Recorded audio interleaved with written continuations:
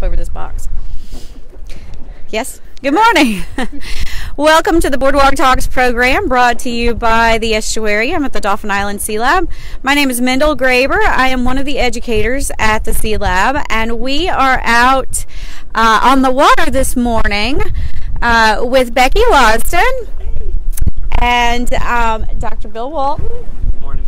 And Jacob Carpenter, who are going to talk to us about oyster aquaculture at this oyster farm and about their Bonus Point program, which is a partnership between the Auburn University Shellfish Lab and the Bryant Career Technical Center, which is a vocational program that serves 5 high schools in Mobile County. And so with that, I am going to pass this over to Bill while Becky jumps in the water, and we're going to talk about aquaculture and what they are doing out here. All right. Thank you. Am I right here? All right. So my name is Bill Walton, and I'm with the Dauphin Island Sea Lab, but I'm also with the Auburn University's School of Fisheries, Aquaculture, and Aquatic Sciences. And we thought we'd just start with what is aquaculture. And so I think everyone probably has a pretty good sense of what fisheries are. You know, we go out.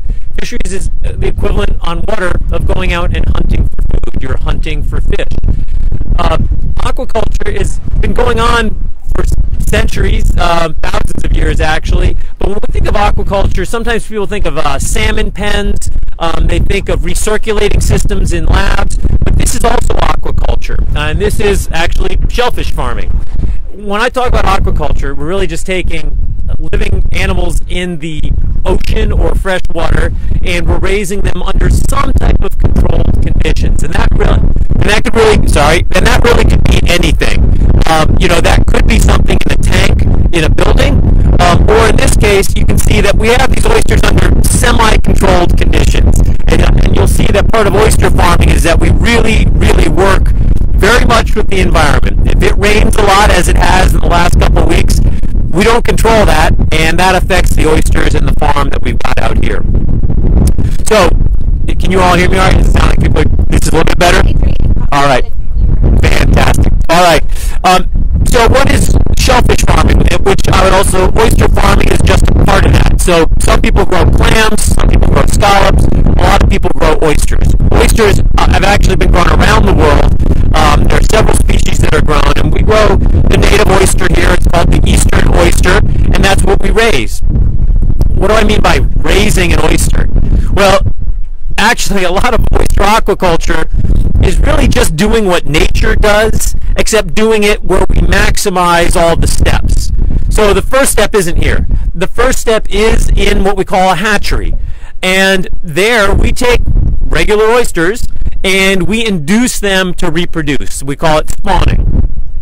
And we really don't, the only trick we play on them is we try to get them when they're ready to reproduce, and then we give them some signals that it's time. And if you're an oyster, one of the signals that it's time to reproduce is temperature. So the water temperature is one. Another cue might be food, a lot of food in the water. And a third cue, it turns out that if you're an oyster, and if you're going to reproduce, you're going to throw your gametes out into the water. And if that's what you do to make more of you, it's really important that when you do that, other oysters are doing that at the same time. The fancy term for that is called broadcast spawning. You're broadcasting your gametes out into the water. By gametes, you mean eggs and sperm? Eggs and sperm, yes, exactly. So we're trying to, and oysters have their male and female oysters. And so for those eggs and sperm to meet up in the water, it helps if when you're spawning that the other oysters in the area are spawning at the same time. So the third clue, other than temperature and food, that we give to oysters, the other clue that we give them is we'll sacrifice a couple of the male oysters, and we'll take some of their sperm and we'll actually deactivate the sperm, because we don't want them to fertilize anything yet. We just want them to let other oysters know it's time to reproduce. So we deactivate those, and we'll put a little bit of oyster sperm in each container with the other oysters, and that lets the other oysters know or think that it's time to spawn, that apparently somebody else has spawned, and so it's a spawning day. How do you deactivate them? So it actually, the way we do it is we have a microwave, and we put them in the microwave for very, very short periods of time, because we're not trying to boil them, we're not trying to break them down. We just want those sperm to stop swimming, because we want to control the fertilization. So it's just a chemical cue in the water, really, for the other oysters to know. So in the hatchery, when it's successful, we'll see an oyster start to spawn, and that should be more exciting than it sounds, but really it looks like rocks spitting out white fluid into the water, so the water gets a little cloudy. We'll separate those so that we know which ones are males and females, and that lets us, under controlled conditions, we can mix the eggs and sperm so that we get little fertilized eggs. And it's not unusual at a hatchery that we might have a day where we might have 100 million, 500 million fertilized eggs. So we can get lots and lots of babies. The reason for that is a female oyster in our area, she might produce, when she spawns, she might be putting out 5-10 million eggs into the water. The reason we think they do that is because over time, if you're a broadcast spawner, if you're going to make more, you have to produce a lot. So in a hatchery, we can take all those and pretty much assure that they all get fertilized. And then there is a 2-week period, and people who think of eating oysters, you never think of an oyster this way. And I'm not sure if it's warm enough yet that it would be happening in our natural waters here yet. Maybe. They might be spawning now. If they were, there'd be microscopic oysters swimming in the water. They're called larvae, or veliger larvae. And they're swimming for about 2 weeks. And under a microscope, it looks like a little clam. It's got 2 shells, but it doesn't look like an oyster that you and I eat. It's a little microscopic shellfish swimming in the water. And they'll swim for about 2 weeks. And in nature, they would then settle onto something. So again, in the hatchery, all we do is, during those 2 weeks, we make sure they get all the food they need, the oxygen they need. We make sure they have the right temperature. So we're really maximizing survival. And then, when they're ready to attach to something, we make sure that they attach to what we want them to attach to. And that's basically little grains of sand that they each attach to. And when Becky pulls up some oysters, we'll get to see what single oysters look like. But it makes single oysters. And they go through metamorphosis. So that's just like the tadpole becomes the frog. Those veliger larvae that are swimming around out in the water are going to go through metamorphosis, and they're going to glue onto something. Once the hatchery has those, and we call those seed, if you're a local and you think about oysters, you might call those spat. That's the newly settled oysters. Once they're settled, though, that's when we would take them and we would bring them out potentially to a farm like this. So, going back to what aquaculture is, that sounds pretty controlled, right? We're using a hatchery and we're changing the temperature and we're feeding them, and that is true. Once they get out here, we don't control a whole lot anymore. We're really working with the environment that Mother Nature gives us, because we're not raising food for them anymore. We're not giving them oxygen, and we're not controlling the temperature. We're going to put them in little mesh bags out here, and we're going to let them feed on the microscopic plants in the water. They're going to get their oxygen out of the water, and then they're going to be affected by the salinity and the temperature around them. So Becky, I don't know if you can grab some bags. We can bring up some oysters up here. That would be great to take a look at. So when I talk about growing oysters in bags, what does that mean? So these oysters were spawned last year. So these were microscopic oysters last fall. And now they've grown up, and these are actually our smaller line of these. Jacob Carpenter, who's a student with Bryant Career Tech, is going to open up the bag. So we've got 3 lines, and this is our smallest line. So these oysters have been growing in the bag. By line, you mean a genetic line? Yes, exactly. So the question, the point was, yes, a genetic line. This is a specific genetic line that we're growing. And we can talk a little bit about that if you want, about how once you start farming something, of course, you want to make sure you're farming something that grows and survives pretty well. So Jacob, if you can pick a few of those up, you can see these are what we call single oysters. So on a natural oyster reef, you get clumps of oysters. What we get from the hatchery are typically these singles. Now I see a double in there. I don't know, Jacob, if you can pull out that double as well, just to show them. So that's where oysters grew together, and typically from nature they would grow into clumps. In fact, there's a wild set on top. So this was a hatchery oyster, and this is a wild oyster that set out here on top of our oysters. But most of these are single oysters, and that's what we're trying to produce from the hatchery, because that's what the farmers is really trying to grow. But yeah. Can I ask a couple of questions to clarify? So Bill is comparing and contrasting the wild oysters with the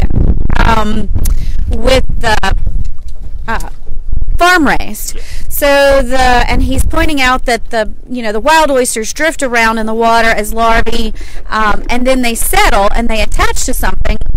What do they like to attach to? So one of their, there's been a lot of presumably selective pressure. If you're a microscopic oyster looking for a home to live on, it turns out that oyster shell is one of the things that you prefer to attach to, and that's been shown. And so it's not surprising. If I took a shucking knife, I won't do it to this oyster, but this is a spat on top of, you can see this is an oyster here. This is another oyster here. These are two hatchery spawned oysters. And then this oyster is a wild oyster, a spat, that was floating around in the water here in Grand Bay, and when it decided to settle down and attach to something, it found this oyster and it glued on top of it, and then it's grown this way. And so you alter this process in the hatchery. He described this process, but just to reiterate, you supply them with hash. Is it shell hash or is it? We call it micro-culch, because when you put out oyster shell, we call that culch. And what we do is we take oyster shell and we grind it up. It's pretty crude. We've ground it up with a coffee grinder before, and we get a very specific size of oyster shell. That is what this oyster in a hatchery, it also attached to oyster shell, just like that wild oyster. Mm-hmm. It's just that it did that back here, and you can't see that anymore because it's so small. So it's grown over it. But that is doing the same thing the wild oyster did. It's just that it attached to a really small piece of shell. And why do they like to have the singles? I mean, So why does a farmer want a single? So that is a great question. So you're going to farm an oyster, if you saw before, there's a lot of gear that you have to buy. There's the seed that you have to pay for, and it's a tremendous amount of work. We haven't really gotten into some of the work of oyster farming, because you don't just put them out here and let them grow. You have to handle them. But if you're going to do all that work, you need to get a premium price for the oyster. And the highest price for oysters is going to the live half-shell market. And so that's, for anybody that likes oysters on the half raw, you're looking for a beautiful oyster that's got a nice deep cup. And so you can see with these oysters, they're not all market size yet, but you can see that what we're looking for here is an oyster that's got a deep cup and a fairly broad bill, so that when we open that up, we're looking for an oyster that is super clean and nice and fat. And so that is really what the oyster farmer is looking to do, is really trying to take advantage of that. It would be unusual for a farmed oyster like this. We call this off-bottom oyster farming, because the oysters are not being raised on the bottom, they're being raised up off the bottom. Considering that investment, it would be very unusual for an oyster farmer of this style to end up taking their oysters and having them shucked into a pint. It's just, that's not typically where you get them. That's usually from a bottom oyster, something that would be harvested off of a wild reef or a private bottom lease.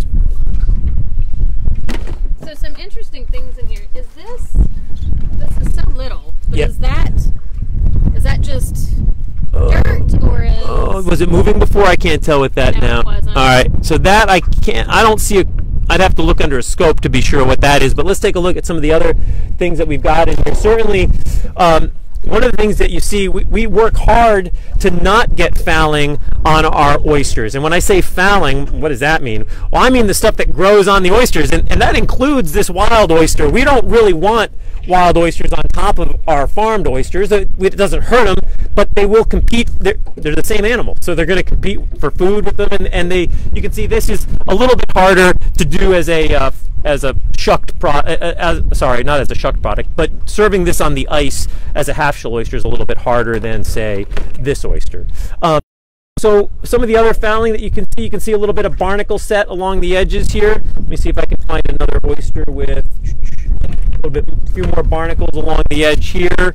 Again, that if you're eating the oyster, you don't eat the shell, but fouling can be a little bit of a problem because the barnacles can actually sometimes die, even though the oysters are perfectly fine, and that won't smell that great. So, and the other thing is, we do see that oyster farmers have a tremendous amount of fouling. Right now, we've worked hard to control the fouling. So, how do we control the fouling? We do not put anti-fouling paint all over these. That is not what we do. We don't want to scrape all these oysters, and I really don't want to power wash all these oysters. So what we try to do and this is kind of a common theme in a lot of oyster farming, is we try to just do what nature does. We just try to take advantage of what nature gives us. In this case, we actually give the oysters a low tide, and we give them a low tide that's maybe longer than they're used to, and we make sure that they get that low tide once a week. And what we do is, out here you can see some of these cages are empty right now, so in the distance you can see these cages that are currently empty. But if they had oysters in them, those oysters would be high and dry. That would be low tide. Whereas the oysters right here closer to the boat, in these cages where you can't see the cage below the pontoons. Maybe right here. Yeah, Becky might be able to turn some up there. In those cases, the oysters are not experiencing low tide. So they're growing, they're eating, they're doing all their things, but all the fouling organisms in the water are also thinking about making a home on those. So this is our, you'd think that it's fancier than this, but a lot of oyster farming is this. It's sort of getting in the water and muscling stuff over, and there you can see those beautiful oysters, those brand new clean bags. And so we're trying to keep those bags as clean as possible so that the oysters can keep getting the food and oxygen they need. Because remember, since we're not feeding them, we're relying on the bay to feed them. And so to make sure that they get food, we need to make sure that those bags are clean and that the flow of water with the food and oxygen is coming to them.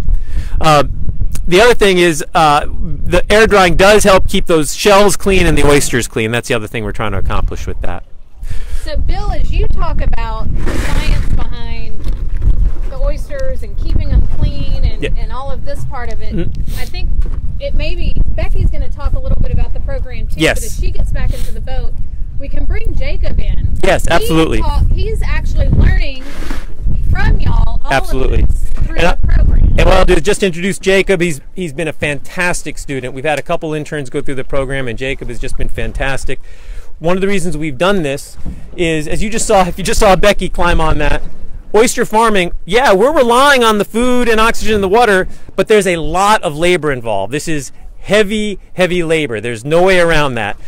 To grow more oysters, you can't run them through a machine. You need more people. And so what we found is, as the industry has started to grow, one of the things that they've turned to us for is skilled labor, people that are able to work a farm. And so I'll hand it over to Jacob here, because Jacob's exactly the type of person. We're trying to bring in younger people into the industry and make sure that the industry, some of the commercial farms, have a pool of people that are very capable to bring onto the farm. Oh, there you go. Jacob, what grade are you in? I'm in 12th. Yeah. 12th grade. And so when did you get involved with the Bonus Point Oyster program? I was at the Bryant Center, and they came over talking about having a job on the water and then doing oysters and stuff like that. So I was like, well, I love being on the water. So I decided to give it a shot, and here I am now. Had you been on the water a lot before that? Just with recreationally, or? Not really. No? No, man. So, did you go out on boats with your family? Oh, yeah. Yeah. We go like every weekend, and I used to work at a bait shop down the island. Uh-huh. So I did that for a couple months. And so after you got involved with, after you decided you wanted to sign up for the Bonus Point program, tell us a little bit about what you do, or like kind of when you come out here, what do you typically do? Normally I come out here around 2 o'clock, and we come over here and we either sort bags out, put new bags in there, or we flip the cages. And then the last week we had to move cages from over there to over here, and I come out here with Gibson and we do it. So I'll say too that Jacob's the one who piloted the boat out here. So hold your mic up closer. And then how long typically would you be out here in a day? All depends on the weather, basically. Because last weekend there was a big old storm coming, so we didn't stay out here that long. But normally from like 2 to 5. And how many days a week, maybe? Depends on the weather. Depends on the weather, but like say, in an average, how many days a month might you get out here? I'll say like every day that we could. I worked last week, whole full week. So maybe 2 or 3 days a week. Yeah. What about your work when you're not on the water? Oh, when I'm not on the water, at the Bryant Center, they got cages for a flip farm. So I build the cages for that. Oh, yeah. Yeah. Building gear that's not even deployed yet. Is it similar to this? No, it's totally different. Way different. Yeah. So is that an experimental design? Is it something that you've copied from a prototype? We had a prototype, and then I just had a copy of that and just made we have 1,400 to build. Is it made of similar material, but like a different shape? I think it's more hard plastic than this. And then it's got styrofoam on top, so it's high tide and low tide, you just flip it. And so you, Becky was telling me that you do your academic classes in the morning, and then you come out here in afternoons several times a week. And then Bill was describing that it's kind of a kind of a training program, a vocational training program. So do you have some career goals related to aquaculture? I don't know that question. You're exploring different... Oh, yeah. I'm definitely trying new stuff that I didn't think I would be doing. I wouldn't never know I was going to do oysters, but I kind of like it. So when you're out here, how many people are typically out here with you? Between 2 or 5, between that area. And, You want me to jump in? yeah. Cool. Did you have anything else you wanted to... I'm going to ask him a few more questions. So, Jacob, one of the goals of Bonus Point Oyster internship through the Bryant Career Technical Center is for someone like you who's about to graduate to potentially work for a commercial oyster farm. So we are here at the Grand Bay Oyster Park, and here we can visibly see multiple functioning commercial oyster farms, many of which are very eager to have someone with Jacob's skill set and now expertise in oyster farming to join their full-time team. So it's exciting to think that someone like Jacob, who has grown up here, lives here, and loves working on the water, could get a full-time job working commercial oyster farming. How long has this program been around? That is a very long question, but I'll give you the quick history. The first pilot of Bonus Point was through Alma Bryant High School about 3 years ago. It is since transferred over to Auburn University Shellfish Lab, and so we're in our third generation or iteration, but with COVID last year, it kind of gives a bit of a hiccup. So moving into the fall semester, we're looking to recruit new interns from any of the 5 area high schools that are part of Bryant Career Technical Center. And that includes Baker, Davidson, BC Rain, Theodore, and Alma Bryant. So if you are a rising senior, meaning if you're going to be a senior next year, if you have transportation and if you have an interest of working on the water, we would love to meet you. How many students are currently part of the program? So Jacob is our solo intern now. We just had a few interns graduate that had been with us through the COVID year. And we're really eager to bring on more recruits, maybe 2 to 4 new interns for the fall. Thank you for holding my microphone. Recommend it? Oh, yeah. Do you enjoy it? Oh, yeah, I like it a lot. I will say he has a couple of friends that have asked about coming on board for work, which is very exciting. Both for him to have some peers that are just adults. So what do you see as a part of the program? What do you see as the benefit of these kids? Not just so much the opportunity to work, but there's also another side of that too. For me, I have, in my own career path, I've worked retail and I've worked service industry, and those are grueling jobs for low pay. So just the opportunity to be part of the coastal community and continuing. Jacob's parents don't work on the water, but he's a fish on the water. He's super natural out here. So I really get excited at the thought of someone like Jacob or his peers being able to work on the water and not be stuck in maybe a career track that wouldn't get him very far. But it also kind of teaches them a sense of art and being in a spot and being involved in something and how working together. So it's skills that they can take to any Right. job. Yeah. Oh, very much so. When we talk about workforce development, soft skills, people talk about soft skills. We got Jacob with excellent soft skills. He's well-spoken. He shows up every day on time. He's always got a great attitude.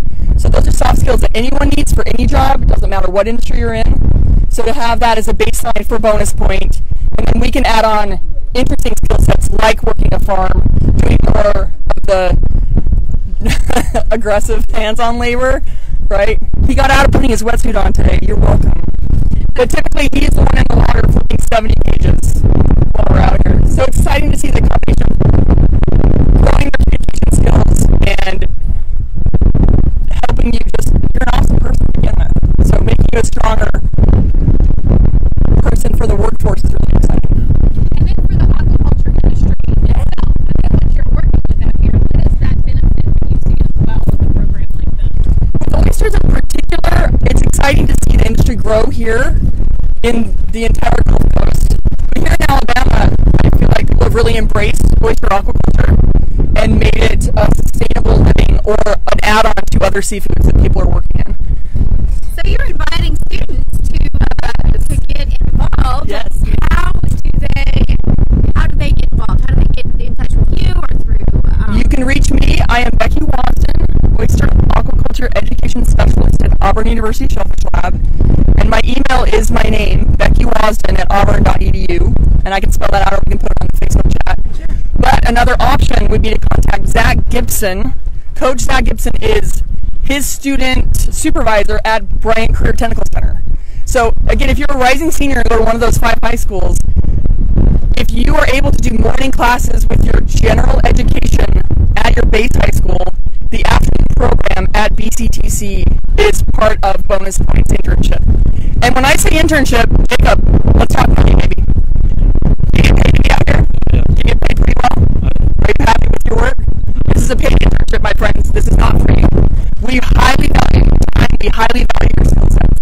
So just know if you are hired by Bonus Point, you are in fact an employee of Auburn University, and that alone is a really great resume builder and gets you opportunities to meet all kinds of interesting people, including scientists that work at the lab and other people who job such as yourself. Speaking about scientists, get back to Bill. Yes. Actually splitting up. Let's do, yeah. Perfect. You want to hand me those clippers there? So yeah, absolutely. I love that. Actually, Jacob, do you mind just opening up these 2 bags? I'm going to dump them out for folks. Here, I'll come this way. So I'll give you that. Thank you. So, absolutely, this industry works on labor. This is a very intensive industry, which, in some ways drives some people crazy that we're that inefficient. If you take a look over at one of these commercial farms, you'll see a crew working over there. It's a lot of people. But, my view is we live in a beautiful place, and the idea of having jobs that depend on working on the water is part of what makes where we live special. So I've been thrilled to see the industry grow. There have been a ton of challenges, but trying to get capable people like Jacob into the industry is really critical.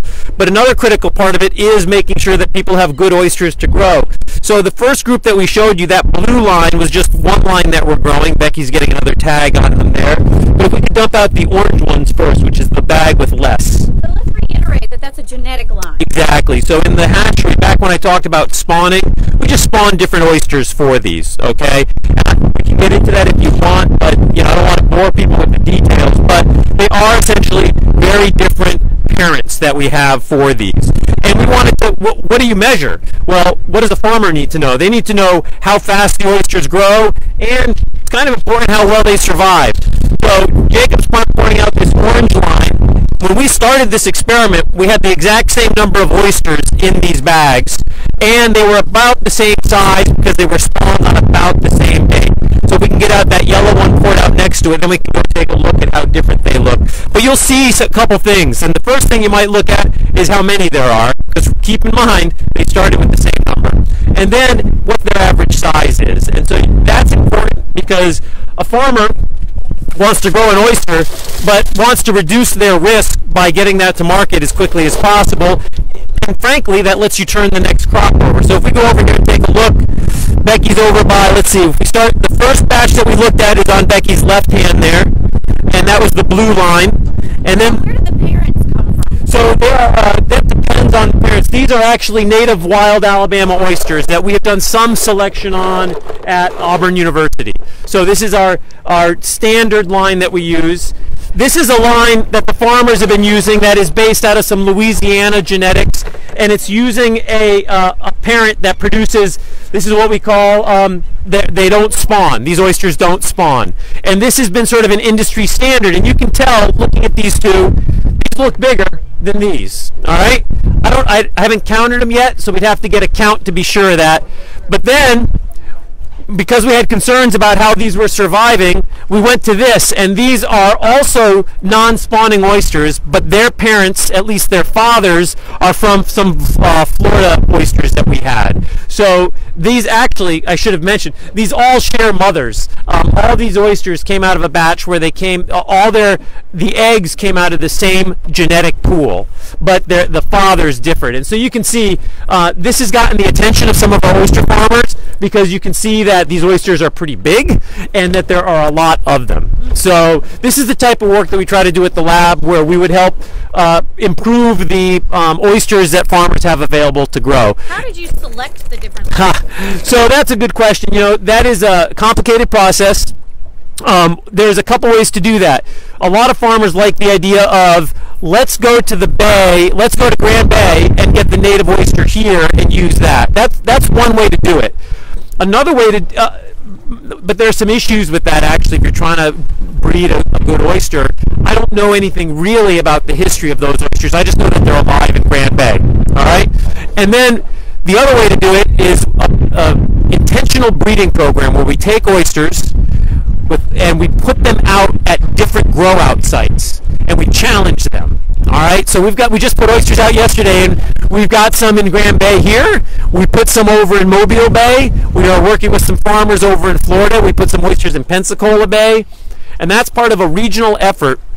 And the idea is that those oysters are all going to see different environments, and we're going to see how they survive, and then we'll use the survivors to help us pick out oysters that survive under better conditions. Can you talk about some of the different environmental conditions that challenge oysters? Sure. Well, for anybody that eats oysters, other than the size of the oyster, one of the things that you notice about oysters is the saltiness of it. And so you can imagine that the salinity of the water that you're in is one of the biggest environmental challenges that an oyster has.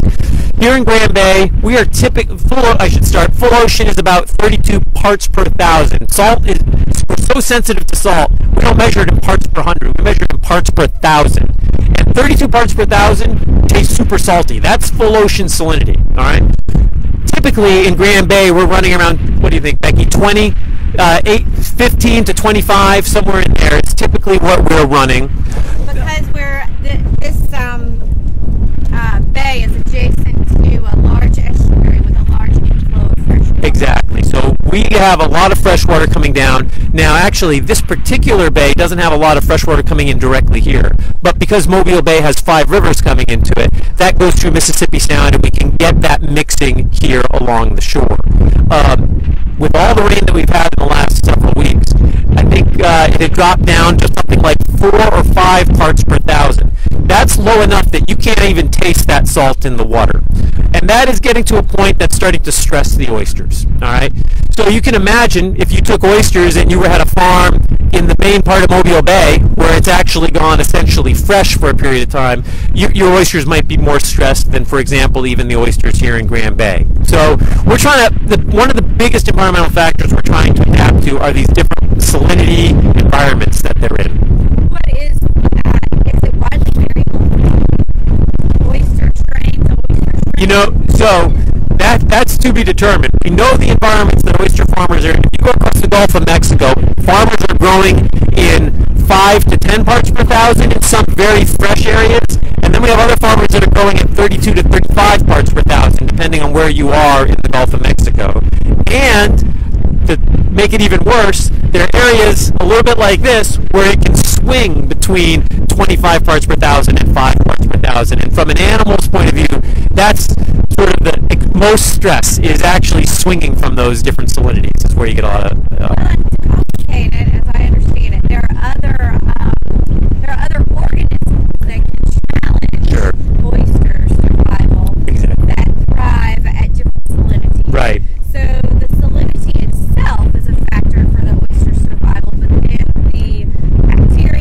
things that go along with salinity. Yeah, and the You know, oyster drill actually, snail. I think I saw, now they're all in hiding now, but I think I saw a few blue crabs in here.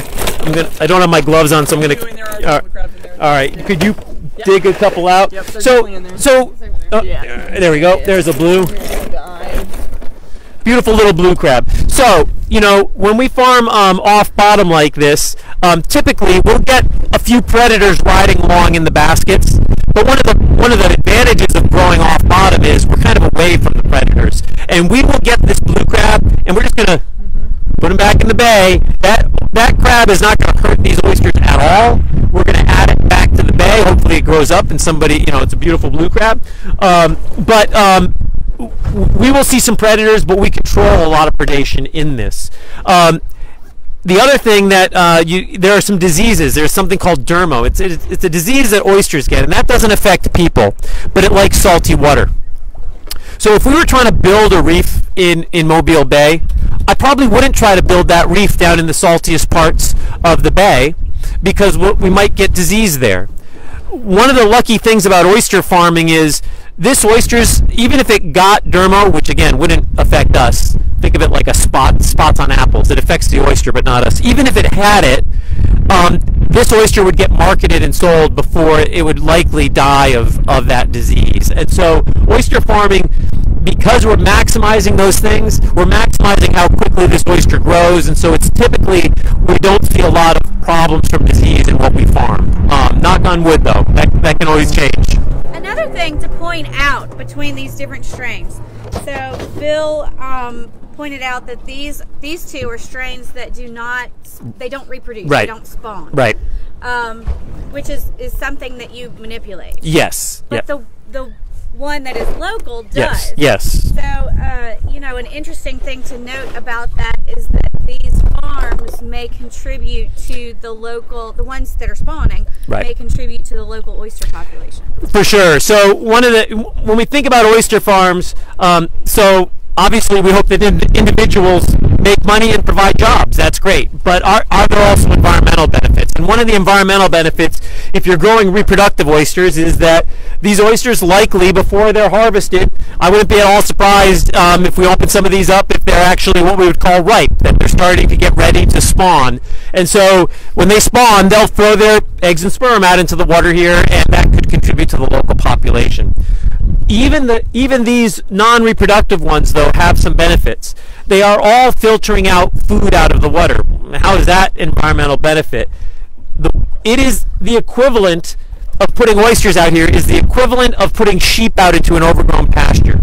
We have a lot of green in our water. We have a lot of green in our water because there's a lot of nutrients in the water. All right, it's warm, it's sunny, and we have a lot of nutrients coming downstream. That makes for perfect conditions for really green water. Green water is productive, but if it's very green, it's hard for seagrass to grow on the bottom. By putting all these oysters out here that are all hungry, they're going to eat that green out of the water.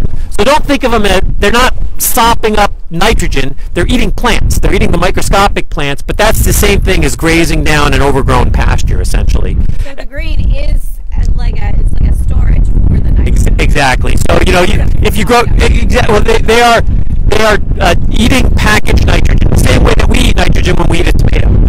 So it's the same exact process. The other advantage is for anybody that likes to fish.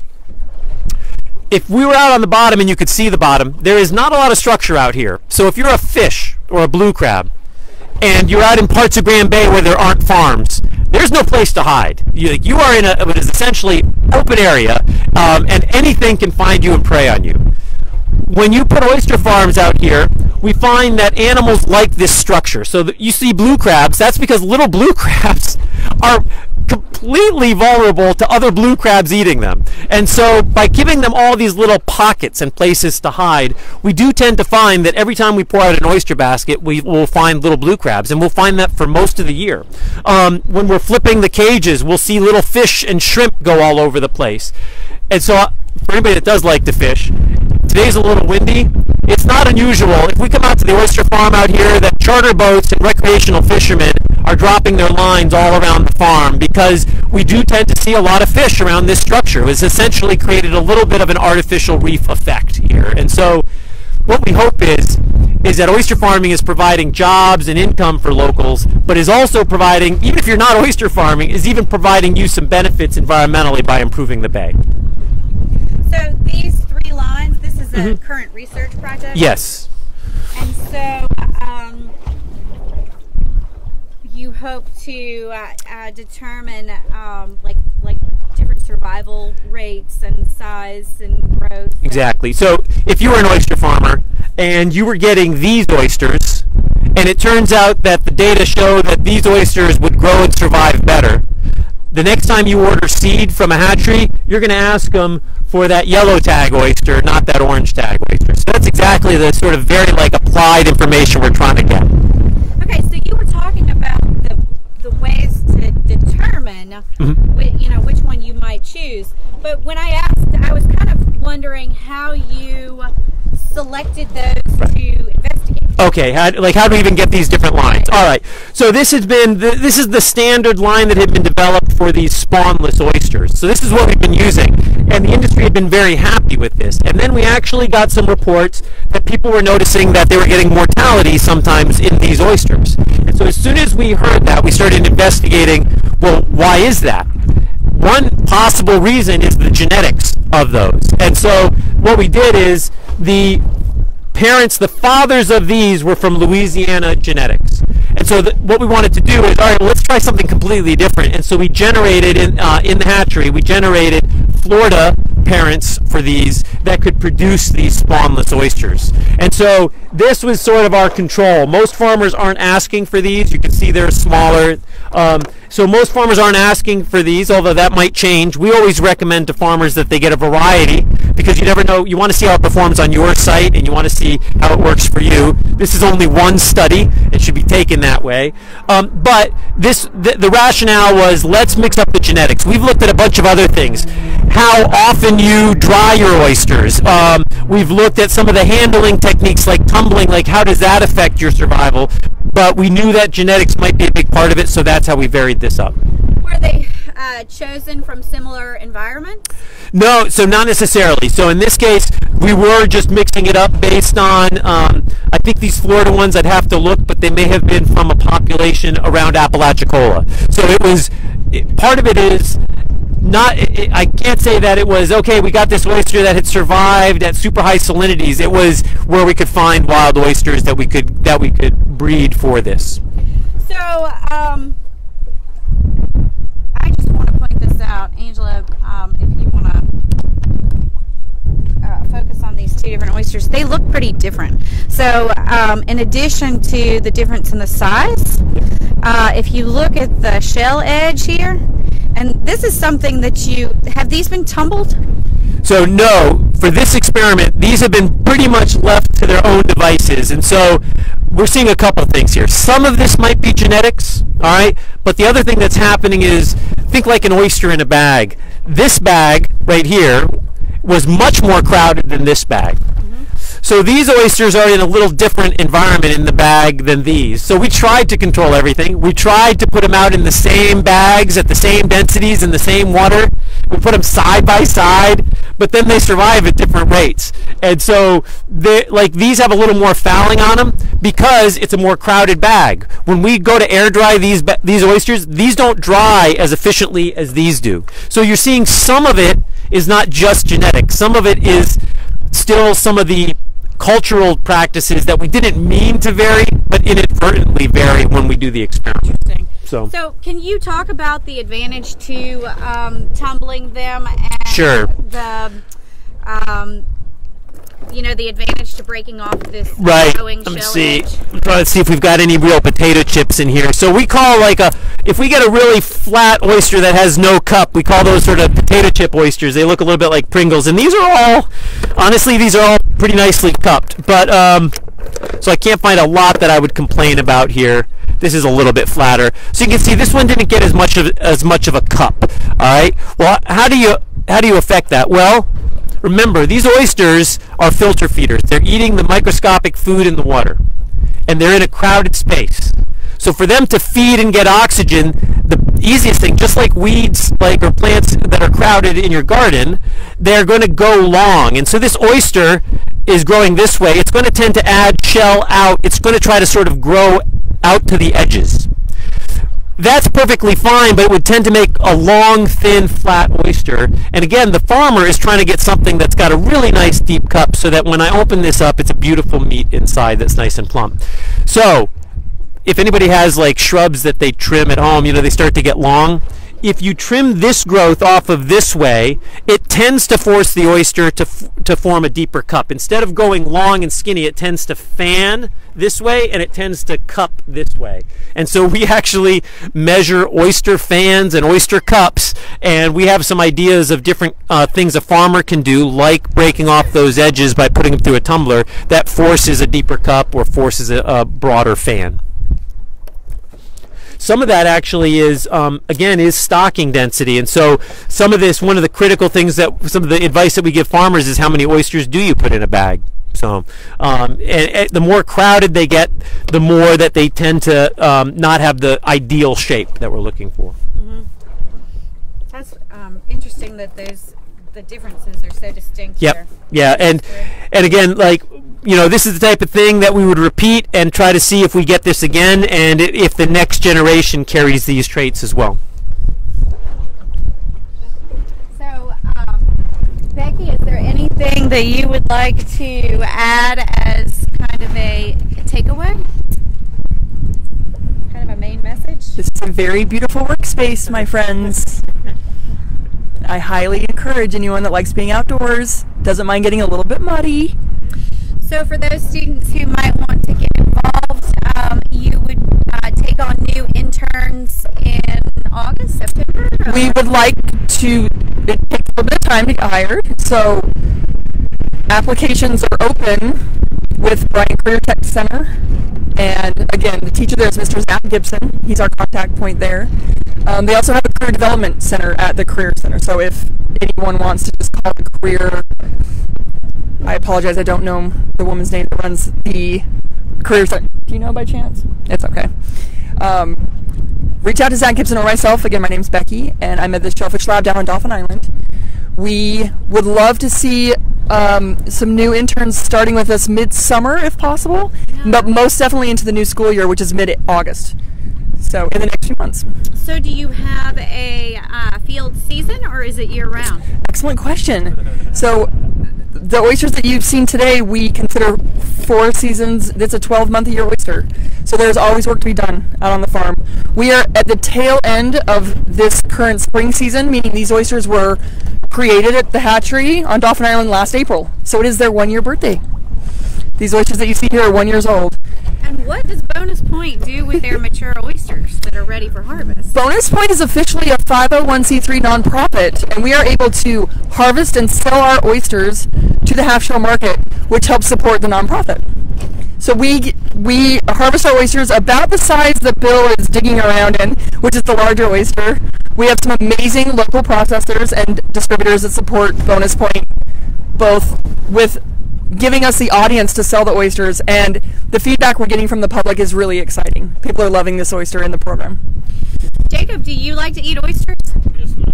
Yeah. So do you get to sample some of the Bonus Point oysters? How do you like them? Yeah. So if somebody who's watching wanted to try Bonus Point oysters, could they get their hands on some? Yes, it isn't as simple as just pulling them off the boat and bringing them to the shore. We do have some very strict regulations that we abide by. But again, I'd be happy to facilitate that for anyone that would be interested.